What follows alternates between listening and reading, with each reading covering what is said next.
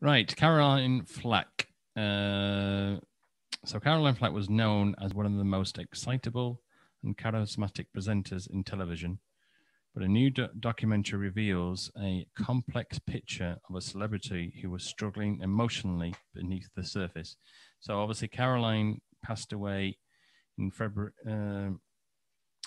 2020. God, I thought it was even longer than that. And she was awaiting a trial for assaulting her boyfriend, Lewis. So she took her own life, didn't she? Is that right? Yeah, she did. Yeah, my wife watched the documentary on it, and I was sort of in and out on it, so I heard a little bit on it. Yeah. And yeah, she struggled, man. She Did she? struggled with a lot of stuff. So yeah, it's a real shame. And but I think the way the documentary kind of goes about, because I just that she struggled with it all her life. I think her mental health and stuff like that, and it also highlights the kind of the social media addiction and stuff like that. You know. Yeah. So yeah, I didn't watch all of it. I just kind of heard little bits on it, but yeah, it's a shame. It really is.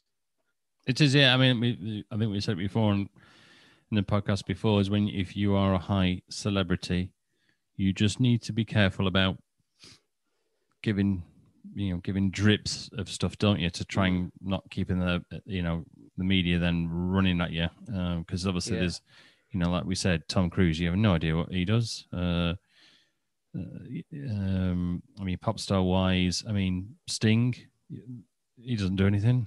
You have no idea what he does, because he just keeps himself to himself. Doesn't do hardly any social media that I know.